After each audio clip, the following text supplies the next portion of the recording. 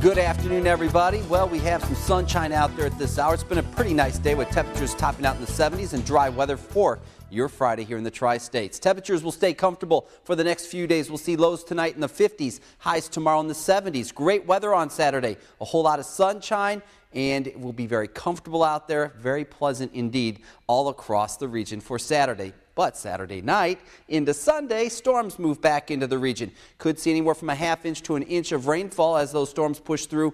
It looks like as we head on into Sunday evening. And then we're warmer next week with temperatures somewhere probably in the lower to middle 80s for several days of next week. For now, though, temperatures are very comfortable out there at 73 in Quincy, 70s area wide, 72 in Pittsfield, 73 in Macomb, 73 over in Jacksonville with 75 in Hannibal. A little cooler out west there in Kirksville. They're at 68 degrees. 73 at the airport with partly sunny skies. Had some intervals of clouds this afternoon. Then the sun pops out. Overall, it's a pretty nice one out there this evening. The winds out of the north-northeast near 10. The pressure is falling. Our high, the current reading, 73 degrees here in Quincy right now. 79 would be average. The low last night, 57 degrees. So as we go on through the start of the weekend here, it's going to be a pretty quiet start out there. Temperatures generally in the 70s across Iowa, Illinois, and Missouri. 75 down in St. Louis. And we will see that we do have a few pockets of clouds still to work across the region. You can see those grays showing up on your TV screens, and those are those pockets of mid-level and low-level clouds that will scoot on across the region. Eventually, we'll go with a partly cloudy sky overnight.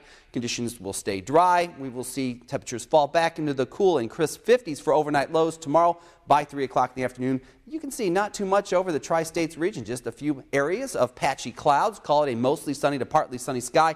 Later on Saturday night into Sunday, though, rain chances push in. Some thunderstorms pretty likely. Far northwestern part of the viewing area might have a slight risk of some severe storms later on Saturday night. Much of us, though, just see the garden variety showers and thunderstorms push across the region. As far as any totals on precipitation go, we put the maps into motion here.